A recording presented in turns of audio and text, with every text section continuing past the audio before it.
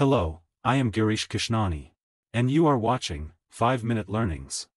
This is the fourth video in the series of cognitive biases. We shall focus on the misinformation effect in this video. The misinformation effect refers to a type of memory impairment caused by the introduction of misleading information. Essentially, the misleading information becomes incorporated into the memory of the past event. The work of psychologist Elizabeth Loftus and her colleagues has demonstrated that the questions asked after witnessing an event can influence a person's memory of that event. In other words, if a question contains misleading information, it can distort the memory of the event. In the famous experiment, participants were shown video footage of a traffic accident. After watching the clip, participants were asked a number of questions about what they had observed, much in the same way police officers might question an eyewitness. One of the questions asked was, how fast were the cars going when they hit each other? In some instances, a subtle change was made. Participants were instead asked how fast the cars were going when they smashed into each other. Researchers discovered that using the word smashed instead of hit could change how the participants remembered the accident. A week later, the participants were once again asked a series of questions, including, did you see broken glass? Most of the participants correctly answered no.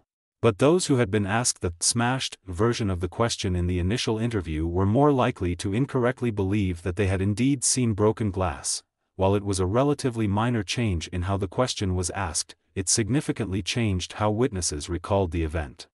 This demonstrates how susceptible memory is to the effects of misinformation. Why does the misinformation effect happen, potentially leading to the formation of false memories? There are a few different theories. Blending of memories. One explanation is that the original information and the misleading information presented after the fact get blended together in the person's memory. Replacement of memories. Another possibility is that the misleading information actually overwrites the original memory of the event. Retrieval of memories. Researchers have also suggested that since the misleading information is more recent in memory, it tends to be easier to retrieve. Filling of memory gaps. In some cases, the pertinent data from the original event may never have been encoded into memory in the first place. So, when misleading information is presented, it is incorporated into the mental narrative to fill in these gaps in memory. Research has shown that there are several factors that can contribute to the misinformation effect, making it more likely that event happenings will be distorted and lead to false memories. Discussing the event with other witnesses. Talking to other witnesses following an event can distort a person's original memory. Their reports might conflict with the original memory of an event, and the new information might reshape or distort a witness's original memory of the events as they occurred. Reading or watching news reports. Reading news stories and watching television reports of an accident or event can also contribute to misinformation. People often forget the source of information, which means they might mistakenly believe that a piece of information was something they observed personally when, in reality, it was something they heard in a post-event news report. Repeated exposure to misinformation. The more often people are exposed to misleading information, the more likely they are to believe that the misinformation was part of the original event. The passage of time. If the misleading information is presented after some time gap, it is likely to be much more accessible and easier to retrieve, effectively blocking the retrieval of the original, correct information, which may have faded in due course. Writing down your memory of an important event immediately after it happens is one strategy that might help minimize the effects. Keep in mind that even this strategy can introduce subtle errors, and writing these errors down can further cement them in your memory.